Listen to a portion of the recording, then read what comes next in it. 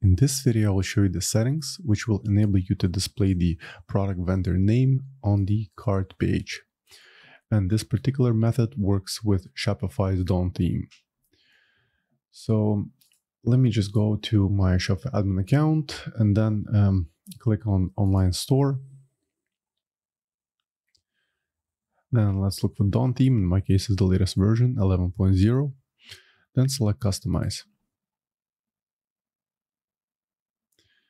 Now right here on the left, look for the gear icon, which is theme settings. And then look for the cart settings. And right here, you'll see an option to show vendor. Just simply enable it. Now go ahead and click Save. Now allow about a minute or two for the changes to propagate. Now let me go back to the cart page and see if I can refresh the page. And so you can see every product features a vendor. In my case, it's sample vendor XYZ Inc. This is all I want to show you in this video. I hope you found it helpful. And for more Shopify tutorials, please subscribe to my channel. Thank you.